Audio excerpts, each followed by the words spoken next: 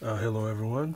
I'm doing this quick video about the Nvidia Shield, an issue that you might have when you try to press the microphone button and it doesn't recognize what you're saying.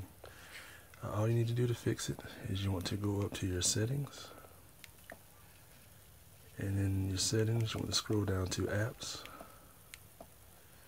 and in apps you're looking for the Google app. You have to scroll all the way down, all the way past your system plugins until you get to the G's. Once you find Google, click on it, and in this list you're going to see, well, first you want to go down and you want to clear your cache, and then you want to go up, and up top there should be a button that says uninstall updates. It's not in mine because I did it already. But you want to click on that, and then you want to go back out and go back into settings, and you want to restart your Shield.